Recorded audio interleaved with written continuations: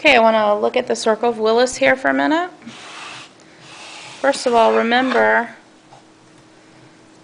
the circle of Willis comes from two main sources of blood supply.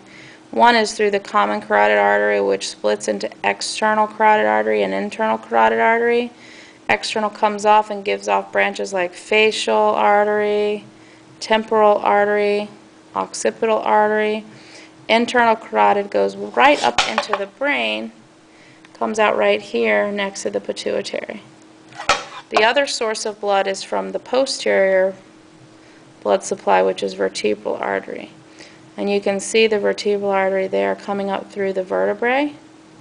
And then it's going to loop around and come up into the base of the skull with the spinal cord. So when we look at the circle of Willis from above, we can see those for contribution. This little tag I'm trying to get off of is on vertebral.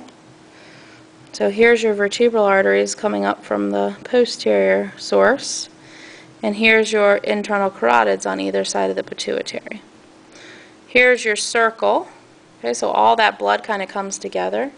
The two vertebral arteries come together and give rise to basilar artery, which is going to come up the base of the brain. Off of vertebral artery, you're going to have an artery that feeds the cerebellum. It's called posterior inferior cerebellum, cerebellar, excuse me. And you can't really see that on this model. Coming off of basilar,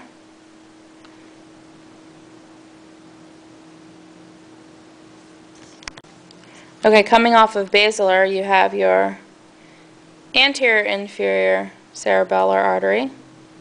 You have pontine branches, which are these little teeny ones. And then you have your superior cerebellar artery. Then off of the circle here you have your three cerebral arteries. You've got posterior cerebral, middle cerebral, and anterior cerebral. And then you have two communicating vessels that communicate that blood supply with the circle, through the circle of Willis. This part right here is called posterior communicating. It's between posterior cerebral and middle. And this little structure right here is called anterior communicating artery between your two anterior cerebral arteries.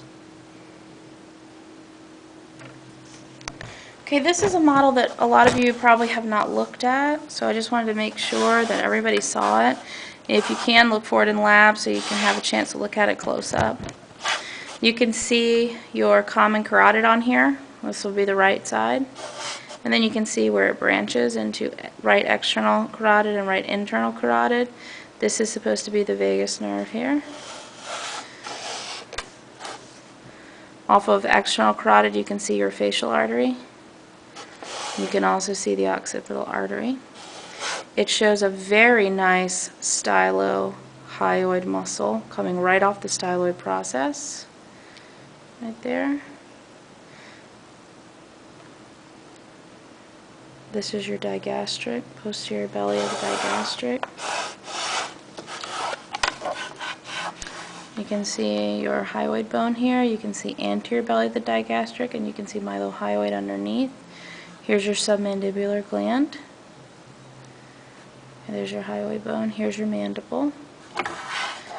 Okay, remember we had 3 little exit points for trigeminal nerve branches on the face. One of those was the mental nerve. That's this little guy right here, the little white one.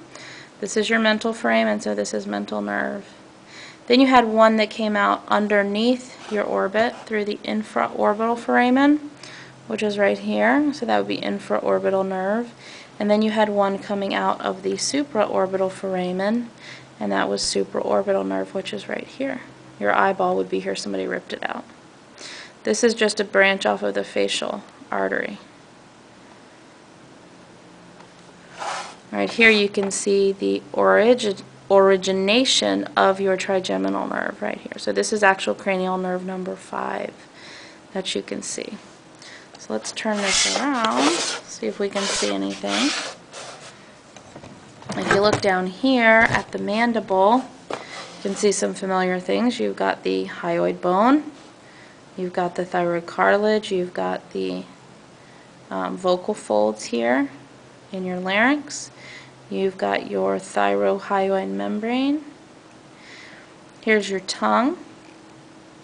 Underneath of that you have your genioglossus muscle, geniohyoid with the number 16 on it, and then your mylohyoid, this one that you can see in cross section. Here you can see your orbicularis oris muscle.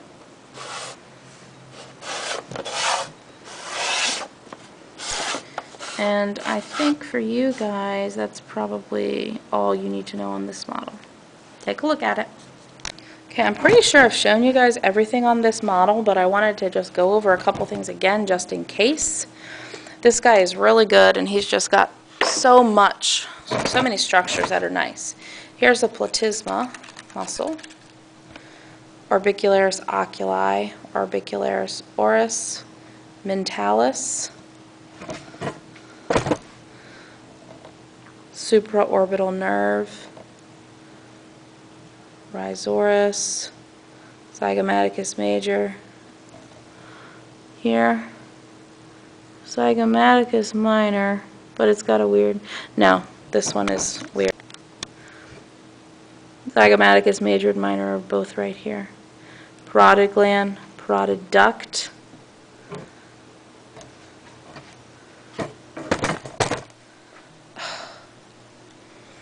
You can see some branches off of the facial nerve here. So this would be temporal, zygomatic, buccal, mandibular. Can't really see cervical. This is temporal artery, so this is temporal artery, vein, and nerve.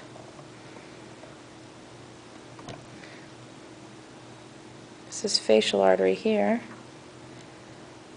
Masseter, buccinator. Okay, on this side of him you can see a little bit better. You can see supraorbital nerve, infraorbital nerve, facial artery. And you can't see mental nerve, but it would be coming out right there. This is actually spinal accessory nerve here. Temporalis muscle, temporal artery. There's facial artery again.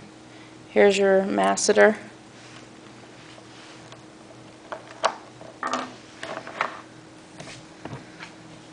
Stylohyoid muscle being pierced by posterior belly of the digastric.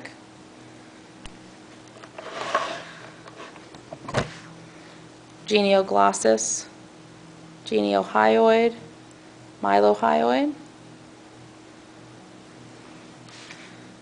If we look in the brain, this is anterior cerebral artery. And you can actually see middle cerebral on here, right here. With all these branches coming up to feed the temporal lobe. I don't think you would see a tag like that, but you never know. Okay, looking at the other side of his head, we can see part of our circle of Willis. Excuse me. So here's basilar artery. So this would be vertebral artery coming up, basilar. This would be your posterior cerebral, posterior communicating. This is internal carotid. Middle cerebral would come off like this, and then anterior cerebral would go this way. Those are both on the brain itself. Sorry. If we look in here, we can even see the posterior inferior cerebellar, anterior inferior cerebellar, superior cerebellar.